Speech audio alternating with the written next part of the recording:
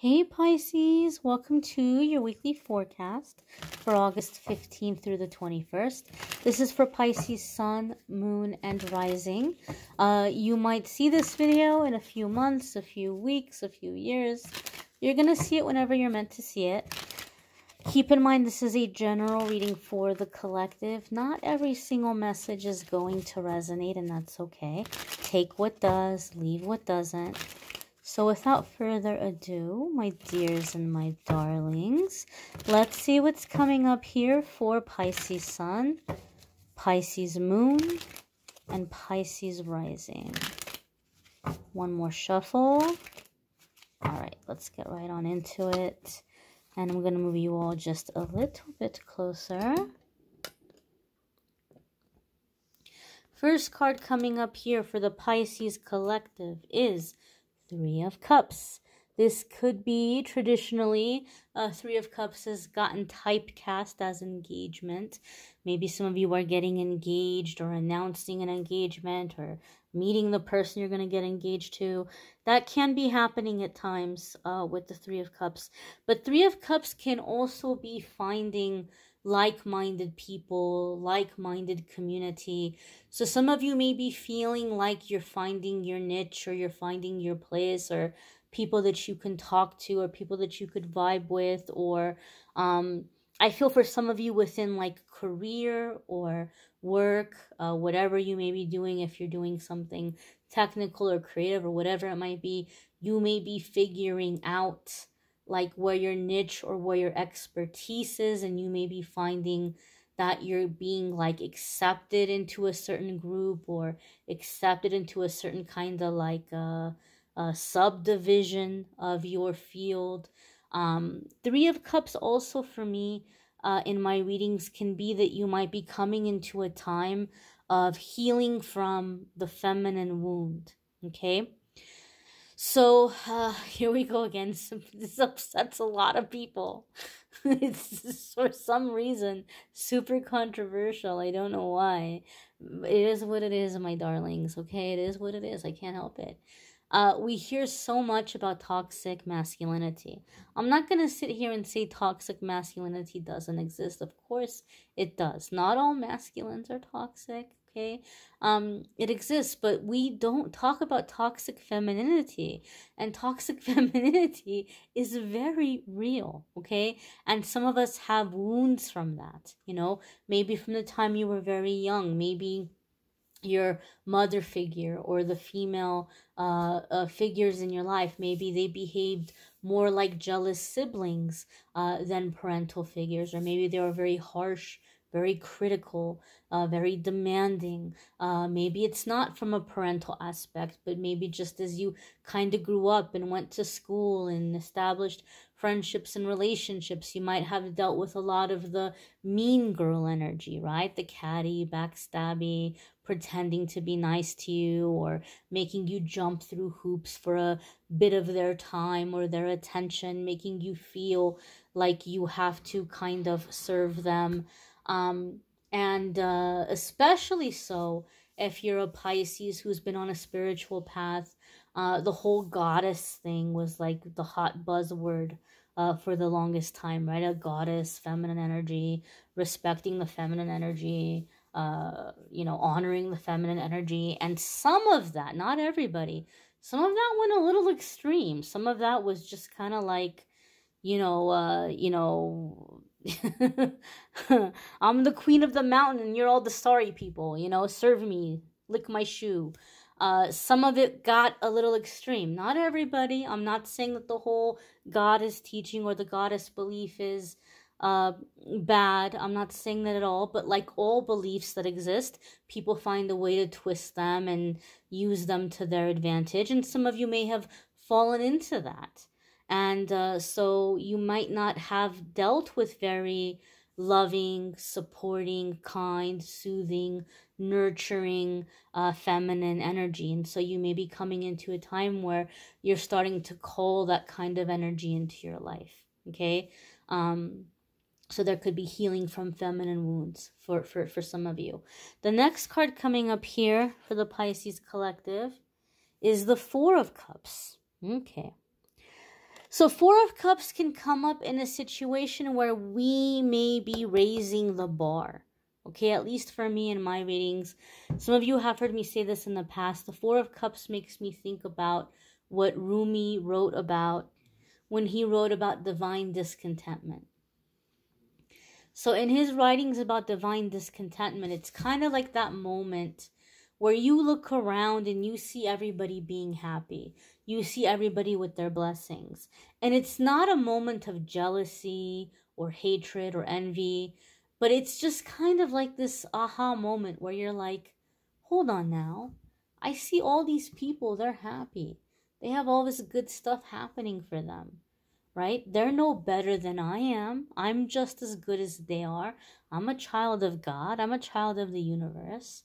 There's nothing special about them that makes them more deserving.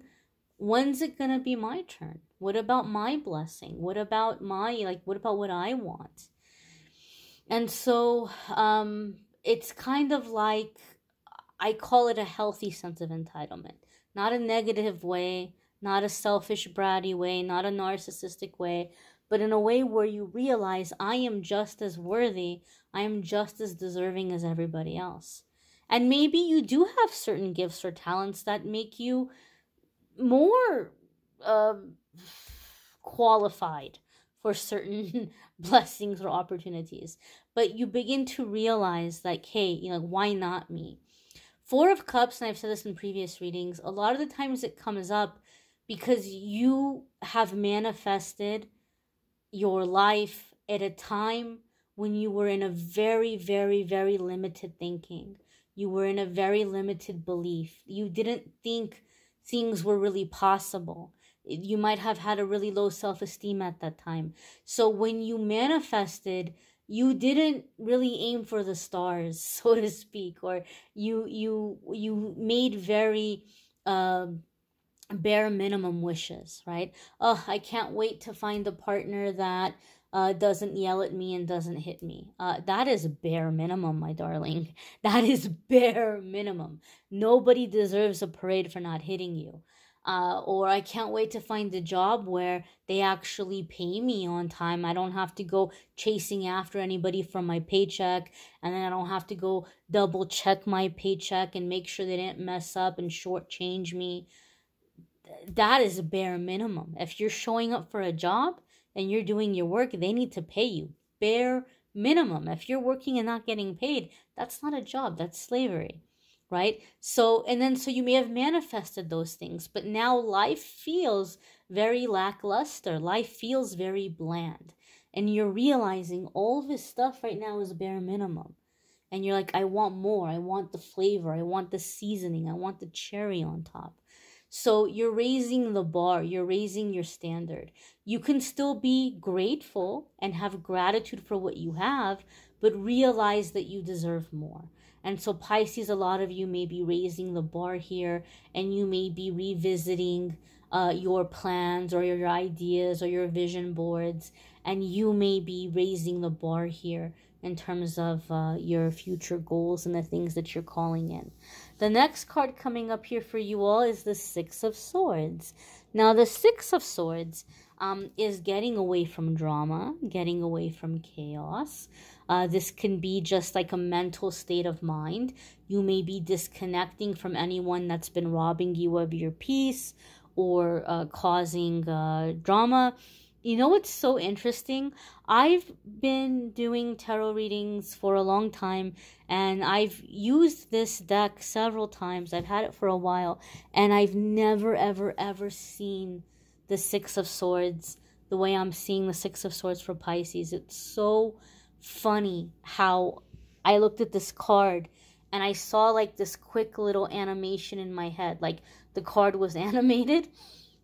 And so I saw this sword just kind of like walking along, and then these other six swords came in and like stabbed it in the back. And all of this is like the nerves are like the ouch, right? Which this is a message of peace, but when I saw it like that, it brought a message to me.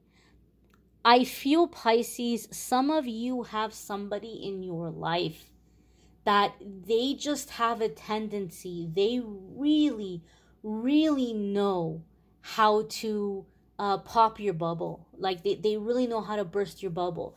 Like anytime you're excited about something and you're at peace about something and you're like, oh, I found the solution, or I'm really excited about this, they have a way to just come in and just take a crap all over it. And I feel like a lot of you are disconnecting from this person. You may even be putting physical space between you and this person. So maybe you've been living with this person. Maybe this is a roommate and you're moving out, or it could be somebody that you work with closely, but you're going to be changing where you work or changing jobs. I feel like there's going to be a physical distance between you and somebody who's like, yeah, but what about this? Yeah, but what about that? Or, oh, but did you ever think about this? Or, oh, that's great, but you know what really sucks is this, right? I feel like there's just someone who just has this tendency to just rain down on any little bit of sunshine that comes into your life, and you're disconnecting from this person. Six of Swords traditionally can also be traveling or taking a trip to somewhere where there's water or over water. Doesn't have to be water, but sometimes there's an element of water.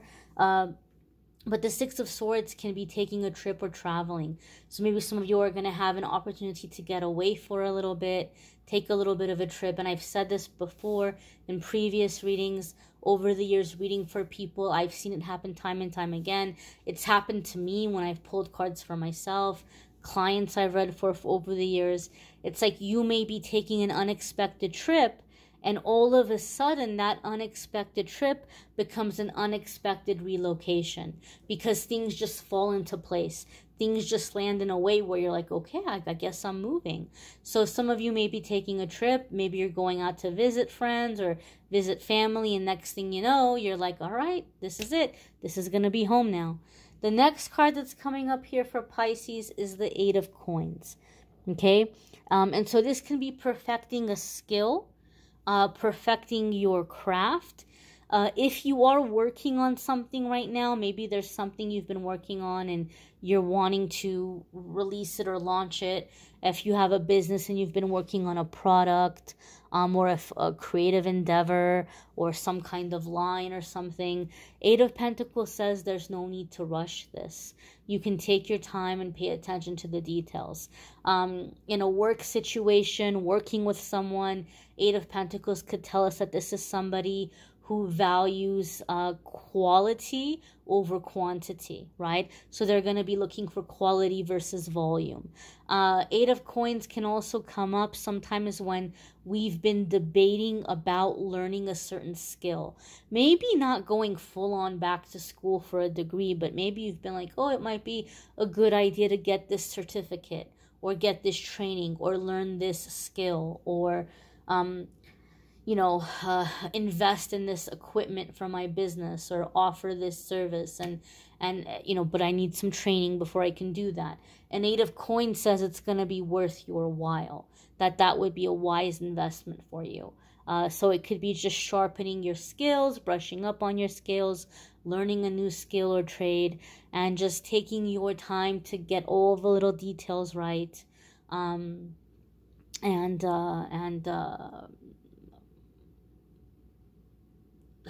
hearing get established.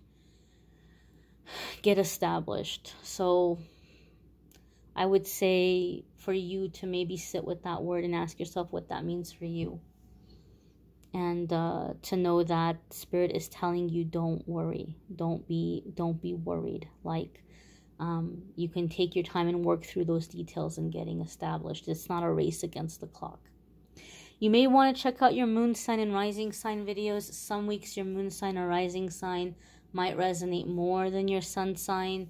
If you'd like a private reading with me, there's a link in the description that will take you to the scheduling page. Love readings for August are linked in the description. The weekly forecasts are linked in the description. If you want to go and check out your other placements, you can. And every single day I post a daily message on the channel. If you might want to start your day off with a daily message, be sure to come back and check that out as well. I thank you all for watching, liking, sharing, commenting, subscribing. I hope you all have a fabulous week ahead and hope to see you all in the dailies. Take care and be well.